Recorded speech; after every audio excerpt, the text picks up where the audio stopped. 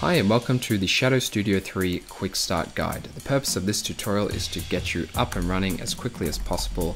So without further ado, we drag the plugin onto a layer and we've got a shadow. The different light types we have. Directional, you can think of this as say the sun.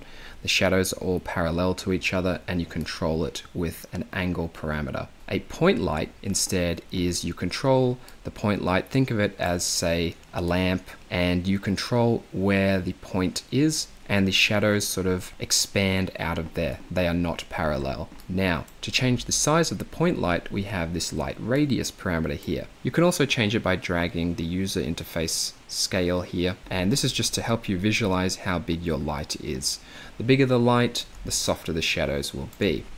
So in point light, it's called a light radius. In the directional light, it's called light softness, and it's a percentage. We also have a shadow length. You can keyframe this. You can also keyframe it from positive to negative. We also have inverse shadows, which on a directional shadow just simply swaps the direction that the light's coming from. However, in point mode, this is much more special. If we change the light radius to 0, this will help us visualize it, but we can inverse the shadow, and we can also check auto shadow length here, and I'll crank up the opacity end to 100%, and now our shadows disappear into this vanishing point. The auto shadow length here is just a convenience slider, so you don't have to manually calculate how far the shadow ought to be for it to converge at the point. We also have inner shadows. That is the same for point lights and directional lights, which is really cool. Inner shadows have a blending mode, which you can choose from here. We have all the default After Effects blending modes, and I will click Reset Style. Let's move on to opacity and color. For ray tracing, you won't really need to change the opacity start and end unless you want to create, say, the long shadow look. To get realistic results, I would generally keep them at 100 and 0. If you want to, say, increase the intensity of your shadow, you can increase the shadow length. That will increase the amount of shadows that accumulate. And if you want to make the shadow more subtle, you can come down to easing and increase the opacity easing. You can also change the softness easing. A value of 0 means that there will be no softness at all, and a value of 100% will mean the softness ramps up much faster than usual. Now, in terms of fill mode, we have a solid fill, which we're currently using, or we have a gradient fill. We have a really handy and intuitive gradient editor here. Simply click to add a point, double click to change the color. You can dial in the exact position on the gradient that you want here with this slider. You can remove interpolation. I'll just remove the softness to help visualize that. We can reset things. We can change the gamma from gamma 1 to 2.2, but generally you won't want a gamma of 2.2. In some circumstances, it can look ugly. You can also shift these points around. That's really handy for look dev to rapidly see how the result would look if the same colors were just in a different order, or you could flip the order by clicking on the reverse button. You can also use this cycle gradient to cycle all the points along the gradient editor. So what I'll do is I'll just shuffle these over and add another red point. And what this will allow me to do is to seamlessly loop the colors of the gradient. And the only reason that the loop is seamless is because the start and end have the same color of red. If you want to use this fill influence here, you'll want to change the renderer back to the standard renderer, which at these current settings looks abysmal. But essentially the standard renderer is Shadow Studio 2 that's been improved and ported as the standard renderer. Now what's cool about the standard renderer is that we can use the color values of our source layer to cast the shadow. At the moment that would be quite boring because it's white, but I will just add a gradient ramp, set that to say red and blue, and put that before Shadow Studio. Now nothing's really happening here, but this slider is a value from 0 to 100%, and at 100% we will only see either our solid or gradient fill, and at 0% the shadow will be cast using only the colors from the source layer, which is cool. And then a value in between will mix that with your fill mode. This style is really handy for creating the long source effect, which is kind of derpy but cool. And then you can also use it to emulate glossy reflections, such as in the glossy reflection preset. I'm just going to change the style back to normal and remove this gradient. Oh, and I forgot to mention that in terms of your gradient fill, you can also choose to ramp all these gradient points based on the ease gradient. So a value of 0 is perfectly linear, and a value of 100% uses exponential easing. This is handy so that you can ramp all points. Just say you had 8 points and you didn't want to sort of ease them manually and change their location. You can change easing with just a single slider. Now let's come down to texture, and this allows us to add a texture to our shadow. I'm going to create a new layer and let's add a fractal noise to this. I'm going to go transform, make it quite small and make it quite dark. Let's call this our texture layer. And in Shadow Studio, let's choose that layer and I'll turn off the texture. And if we zoom in here, nothing's happening because we need to inherit the effects and masks because the texture is being driven by our fractal noise effect. Now we're getting a warning here. Both layers need continuous rasterization for correct behavior. So we can just tick that here to make that warning go away. If you know what you're doing and you don't want either of your layers to be continuously rasterized and you don't want that warning to show up, that's fine. You can come down to About and Support and click Hide Warnings and it will be hidden.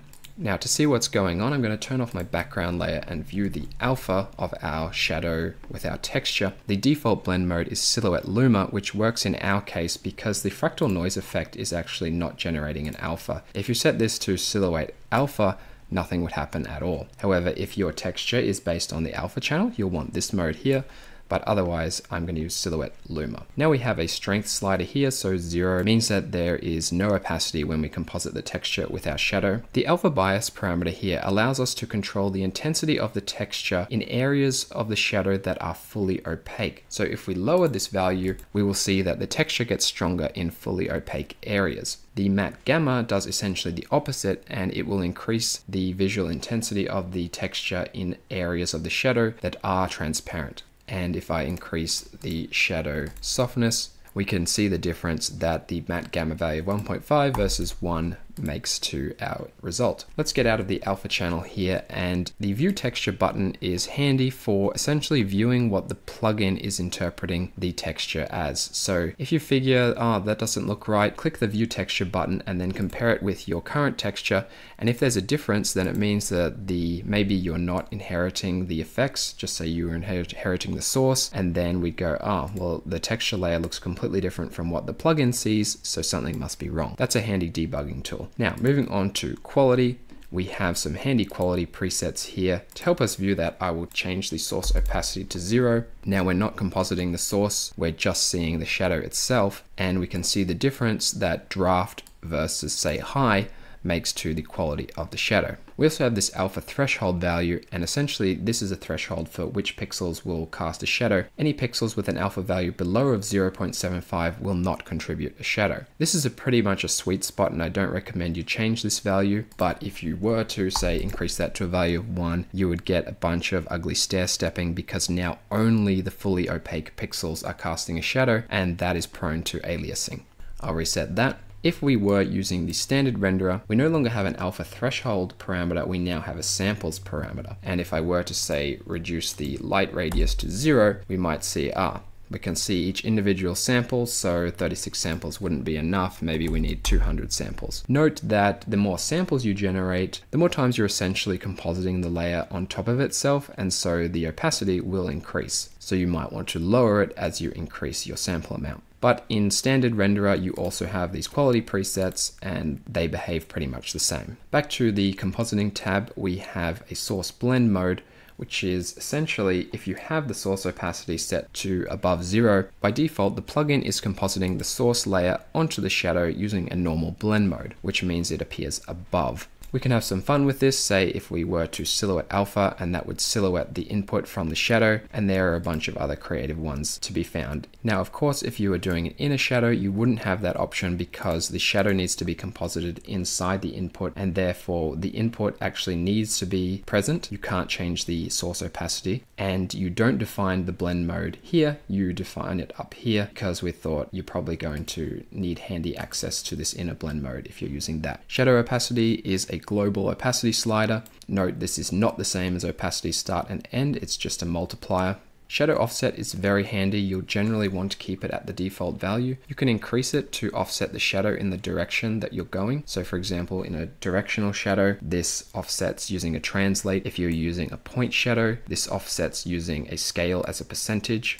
And essentially what that fixes is if we set this to 0, we can kind of see the shadow bunching up with the source, and it's creating a little bit of aliasing here. If we turn the background layer on, it's a bit more obvious. Whereas if we increase it to a value of 1, that gets rid of that and we have nice clean edges. The buffer expansion parameter you should never need. You needed to use it often in Shadow Studio 2 as your shadow or layer might get clipped off, but we've improved the algorithm greatly, so you should never need this. However, if you do find that either the shadow or the source layer is getting clipped, you can increase that value there, which should fix it, but that's considered a bug, so please report that to us. Finally, we have the About and Support tab here. If you have any issues with the plugin, please screenshot this before sending it so we know details about your system. You can submit a support ticket by clicking Get Support. We've also prepared a very comprehensive wiki page. This video sort of glossed over a bunch of things, so if you want to learn more information about certain parameters, what they do, the wiki covers every single parameter and what they do, what they're used for, and it also includes a bunch of practical examples and best practices which are really handy for your everyday use. Other than that, I hope you've enjoyed this video and I really hope you enjoy using Shadow Studio 3. Available now at aescripts.com.